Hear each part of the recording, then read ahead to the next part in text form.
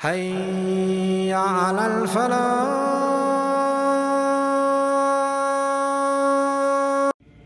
My beloved brothers and sisters, we claim to believe, we say we are believers. When a person says he's a Muslim, it means he or she surrenders to the law of Allah. That's the meaning of the term Muslim. I have surrendered to the law of Allah. I am a person who believes and adopts what Allah subhanahu wa ta'ala has sent down. When a person says he is a mu'min, it means within his heart he firmly believes in everything that Allah has told us regarding the unseen more than anything else. So if you were to look at the pillars of Islam, you will find 5 pillars. You will find the statement, the utterance of the Shahada, Ashhadu an la ilaha illallah wa ashhadu anna Muhammadan Rasulullah. I bear witness that there is none worthy of worship besides Allah. And I bear witness that Muhammad, peace be upon him, is the final messenger or prophet of Allah subhanahu wa ta'ala. Then you have the 5 daily prayers. That is something that you will fulfill. They are actions. You have, for example, the fasting in the month of Ramadan. You stay away from food. People can see that you're not eating. Then you have the alms to the poor or the charity, the zakah. People can see that you're giving. Then you have the pilgrimage, لِمَنِ اسْتَطَاعَ إِلَيْهِ سَبِيلًا. The pilgrimage to Mecca for the one who is able and capable to fulfill the journey and several other conditions. And those are the pillars of Islam. As you notice, people can see this person is a Muslim. They have submitted to Allah. But whether or not they are mu'min and whether or not the belief has penetrated the heart is something that only Allah knows. So if a person says, I believe in Allah, it's up to Allah. Allah knows whether the person is being truthful or false. So Allah says, I will test you in order to determine whether you truly believe or you don't. أَحَسِبَ النَّاسُ أَن يُتْرَكُوا أَن يَقُولُوا آمَنَّا وَهُمْ لَا يُفْتَنُونَ. Do the people think that it is sufficient for them to say we are believers, as in mu'mineen, iman, and we will not test them? We have tested those before them as well, Allah says. Everyone is going to be tested. So iman, if you look at the pillars of iman, there are 6. What are they? آمنت بالله وملائكته وكتبه ورسله واليوم الآخر والقدر خيره وشره من الله تعالى. Some might add والبعث, and ba'th means the resurrection, and يوم الآخر means the last day. Many of the scholars have brought that together and made it 6 points. So let me quickly say them again.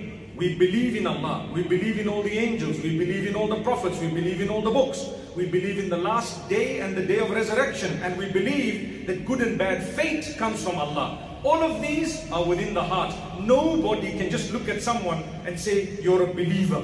In actual fact, Allah alone knows if a person is a believer.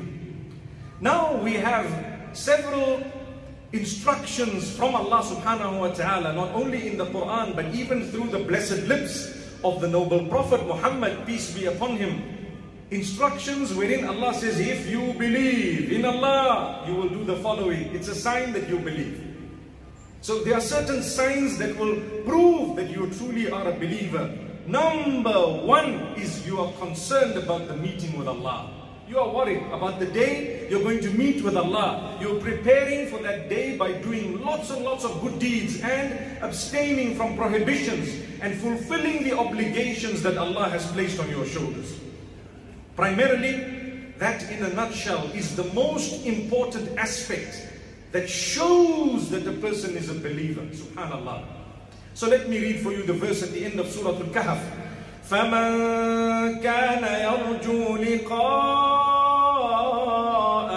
رَبِّهِ. Allah says, so whosoever is looking forward to the meeting with Allah. What is that meeting? That meeting is actually at the end of time, the last day in the hereafter, after you've died. The day that you will meet with Allah. Whoever is looking forward to that meeting, they will do some things from now. If I were to tell you, my brothers and sisters, you have a very important meeting with a very important person, you'll be excited. Wow. Think of an important person that you'd really like to meet. What would you do to meet that person? You would prepare, you would make sure that you know what to say, you would make sure you perhaps, go in the right way, and so on and so forth, especially if they happen to be of leadership in this world. What about Rabbul Izzati wal Jalal? You need to take something. What is it that you're going to take when you meet with Allah? فَلْيَعْمَلْ عَمَلًا صَالِحًا وَلَا يُشْرِكْ بِعِبَادَةِ رَبِّهِ أَحَدًا. Allah makes mention of two things. Both of them are equally important, with one of them being very, very serious.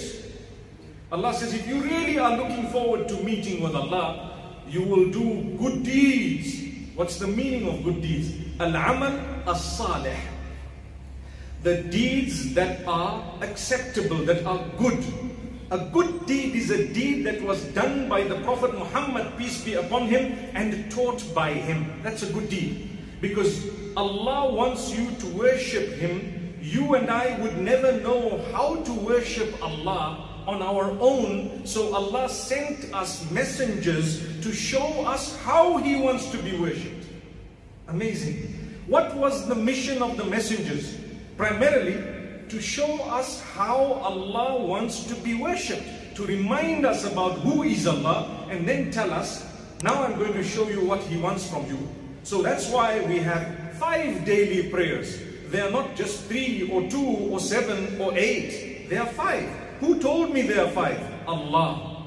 Through whom? Through the messenger, Muhammad sallallahu alayhi wasallam. So I know that these are 5 daily prayers. How do I know I need to start the prayer in this way? I need to do this in the prayer. I need to say this and read this, and I need to end it in a specific way.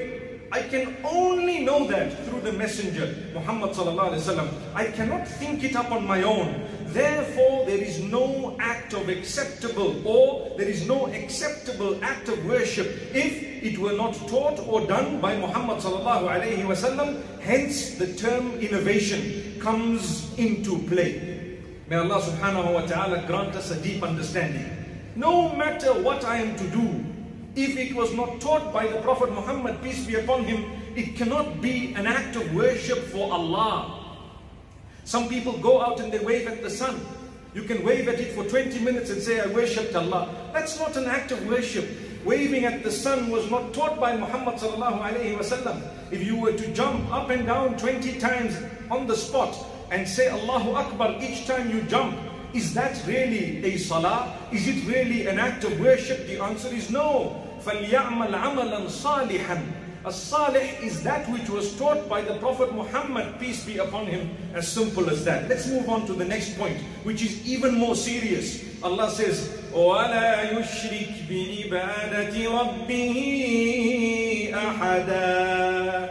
If you are really looking forward to the meeting with your Maker, you will never associate partnership in worship with your own Maker. Subhanallah. You will never associate partnership with your Maker in worship.